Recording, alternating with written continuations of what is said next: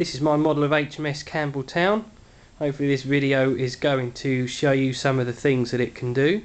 It's got various stuff, and you can see the model is quite detailed. It's at a scale of 1 to 72. Due to the size of the model, it actually breaks in half down the centre line.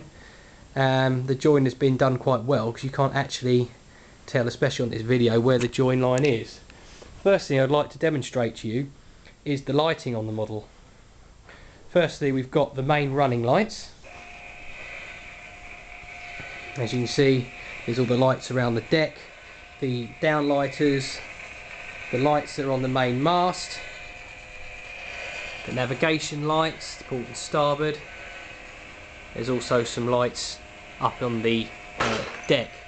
The other thing is we can switch on the lights we use for display, so when the real warship is in dock they have floodlights.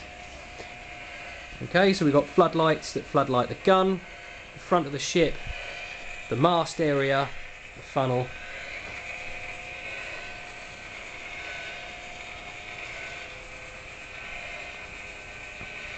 There's also another set of lights that work in conjunction with what I call the garage door, and when that's open, you see the door is now opened up, and now we have all the lights inside and the navigation lights for the helicopter to land. And as you can see, there's some crew inside, and the navigation lights also work on the helicopter.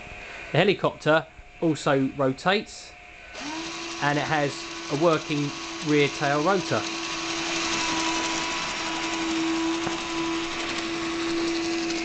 We also have working radars.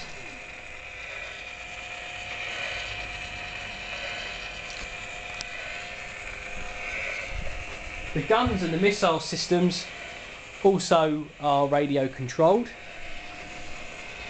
and they can train round and also round here, and also the main gun moves. The warship's also got a destroyer siren.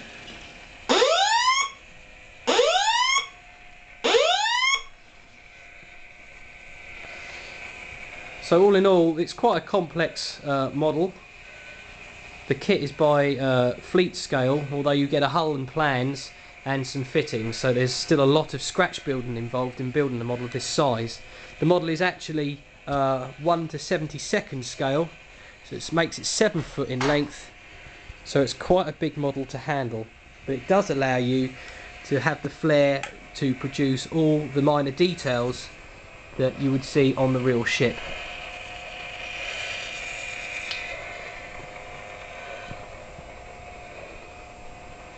Hope you've enjoyed our video of HMS Campbelltown,